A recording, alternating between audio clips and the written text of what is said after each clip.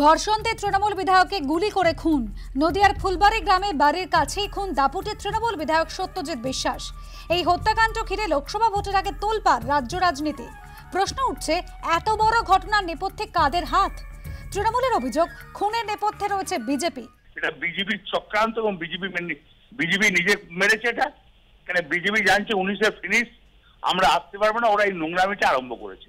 আমি সম্পূর্ণ দায়ী করি বিজেপিকে। পাল্টা বিজেপির দাবি, গোষ্ঠীদ্বন্দ্বেই খুন হয়েছেন তৃণমূল বিধায়ক। ওদেরই ভাগবাটারার লড়াইতে, দলাদলির লড়াইতে যে খুন হয়েছে, সেই খুনকে আড়াল করতে এবং খুনিদের আড়াল করতে সভাপতি এবং প্রভারী বিজেপির নামকে সামনে আনছেন। বিধায়ক খুনের ঘটনায় মুকুল রায় সহ 4 জনের বিরুদ্ধে এফআইআর। হামলাকারীও চিহ্নিত, দাবি জেলা তৃণমূল সভাপতির। মুকুল তো কলকাতায়, অভিযোগ উড়িয়ে বললেন দিলীপ। তাদের নামটা একটু নামটা কজনকে চিহ্নিত করা হয়েছে? 4 জনের, বললাম তো 4 জনের নামে এফআইআর, 4 জন ছিল এবং মুকুল রায়ের নামও এফআইআর। মুকুল রায় তো কলকাতায় আছেন, উত্তরবাংলায় ছিলেন। বিজেপি বলে তো ফোন করে না, কোনো ব্যক্তি করেছে। আমি চাইছি সে সামনে আসুক। এর আগে 2010-এর 29শে জুন বীরভূমের নানুরে নিজের বাড়ির সামনে খুন হন সিপিএমের প্রাক্তন বিধায়ক আনন্দ দাস।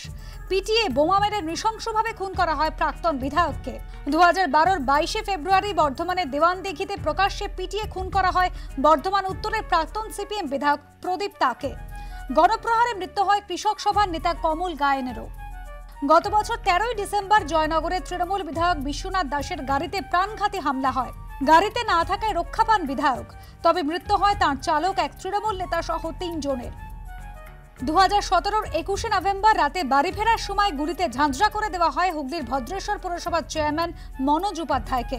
ওই বছরই 16ই এপ্রিল নদিয়ার বগুলা কলেজের পাশে তৃণমূলে হাঁসখালি ব্লকের সভাপতি ও বগুলা 1 নম্বর পঞ্চায়েতের প্রধান দুলাল বিশ্বাসকে পার্টি অফিসে ঢুকে গুলি করে খুন করে দুষ্কৃতীরা।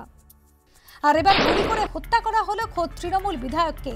প্রতিবাদে শনিবার রাতে শিমুরালী স্টেশনের রেললাইন অবরোধ করেন তৃণমূল কর্মীরা।